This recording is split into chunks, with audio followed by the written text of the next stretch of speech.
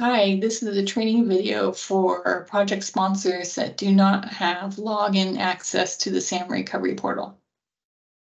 The SAM Recovery Portal is intended for lead entities where they can do their project planning and reporting work.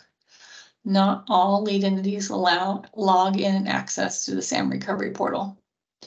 But we can use the public side to gain some information about the project in the SAM Recovery Portal. Simply go to srp.rco.wa.gov and we can use the search and map tools.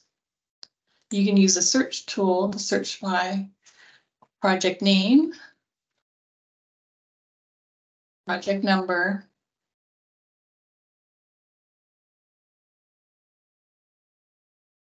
the list of results will appear here, and you can export this list as an Excel. Include other search terms such as lead entity, project status, and the search options below.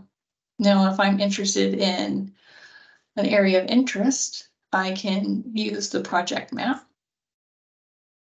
Zoom into my area of interest. And then for this particular example, we're going to look at projects by sponsor. And I'm going to scroll to King County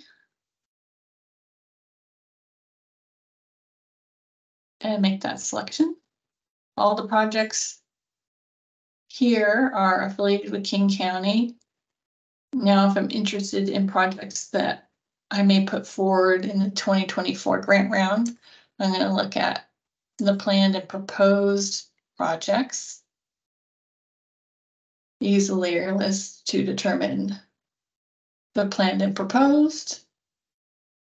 Now, if I want to list the projects, I simply click list projects below map, and it'll give me a list. Then I can export as a tabular export. But if I want to dive in and look at any one project, I can simply click the details link, and it'll take me to the details page for this particular project. Give me a description, who the project contact is, etc.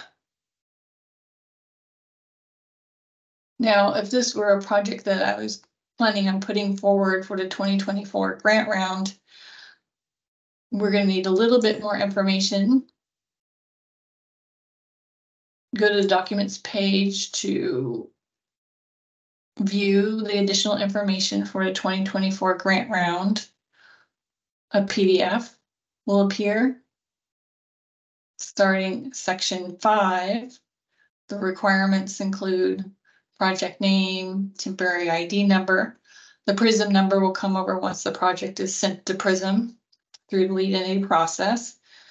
Project type, status, planned or proposed, start date, end date, project summary, total project cost, including match, funding organization, RCO in this case, in any one of these funding programs, requested amount to the program, and the sponsor and a project contact, including a valid email address.